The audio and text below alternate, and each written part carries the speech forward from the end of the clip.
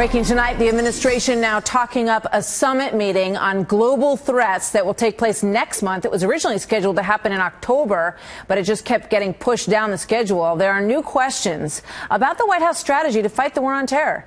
The critics say there is no cohesive strategy for one simple reason, they say, that the Obama administration refuses to recognize the real enemy and call it what it is, radical Islam. Ed Henry pressed White House Press Secretary Josh Earnest on exactly this issue of strategy today. Watch this.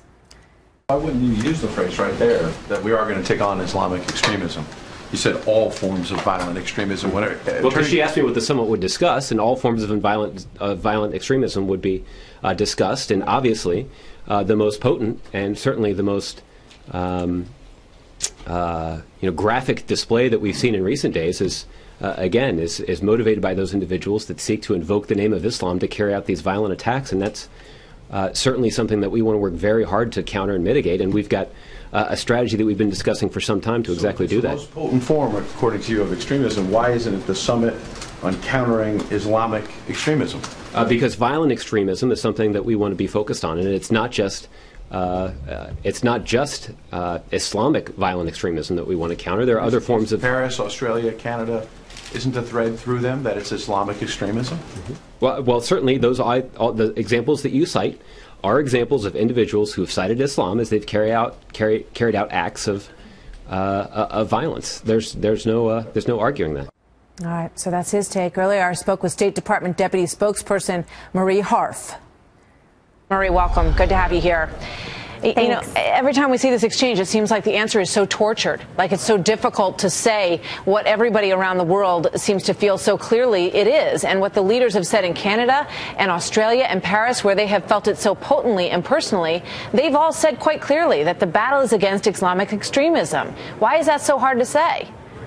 Well, it's not hard to say, but it's not the only kind of extremism we face. I would recommend to folks looking at this administration's counterterrorism record, I would remind people that more terrorists who claim to do acts of violence in the name of Islam have been taken off the battlefield in this administration than under any previous one because of our counterterrorism operations and our efforts that we've put in place.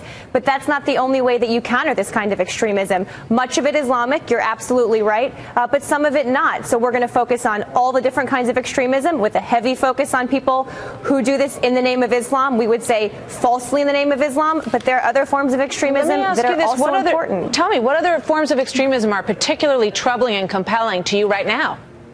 Well, look, there are people out there who want to kill other people in the name of a variety of causes. Of course, Martha, we are most focused on people doing this in the name of Islam. As we've talked about with ISIL, part of our strategy to counter this extremism is to have other moderate Muslim voices stand up and say they don't represent our religion. They speak for their religion more than we do, certainly, and we need those voices to stand up in addition to all of the other efforts we're undertaking. All right, I just think a lot of other countries probably listen to the way we're talking about this and scratch their heads and wonder why it's so hard to spit it out in a lot of these conversations. Mike McCall, Chairman Mike McCall, said we don't see a lead agency. There's no line item in the budget. There are no metrics to measure success. I don't think we have a strategy. We don't have a common definition for what this is. And, you know, obviously he's a critic, but there are people, even former administration officials, who say we've been working on this for a long time, but we're not sure whether or not we're getting anywhere.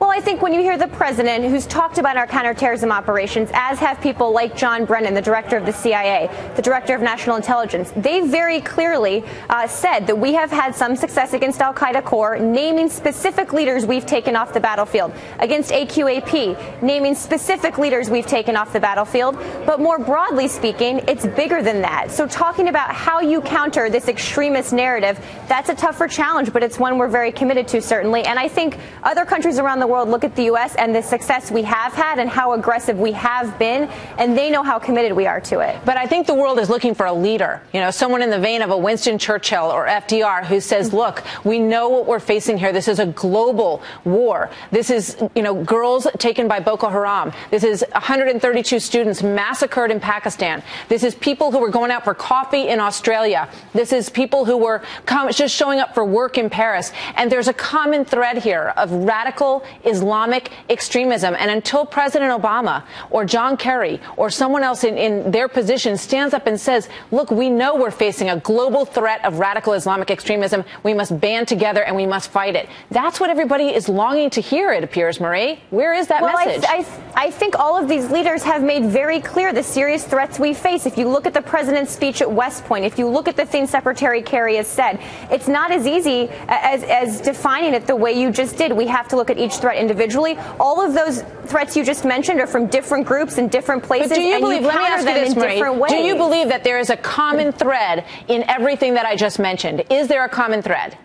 I think that's a little overly simplistic, to be honest with you, Martha. I think you have to look, if you talk about Boko Haram, yes, they claim to be acting in the name of Islam, but you counter them in a very different way. You counter a sleeper cell, like we saw in Paris or in Sydney, or how you counter AQAP or Al-Qaeda core. How you talk about these groups is different in terms of combating them based on where they are and the threat they pose and how you fight them, really. But it doesn't appear to me that these groups have any problem explaining what their motive is and where their motive comes from. And it's an extreme religious viewpoint that they scream from the top of their lungs every time they take somebody's life, every time they burn families inside their homes. So I think to say that there's not a common thread, everyone, it's not overly simplistic. We all understand all of these different groups. We just named many of them when we talked about it.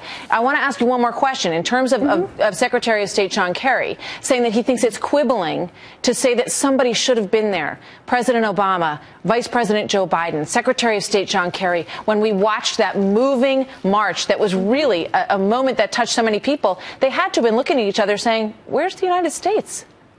Well, I think the White House has been clear that someone more senior should have gone. But I also think there were several very moving moments last week with Secretary Kerry speaking in French directly to the French people on the day of the attack, with President Obama and Secretary Kerry going to the French embassy to express their condolences.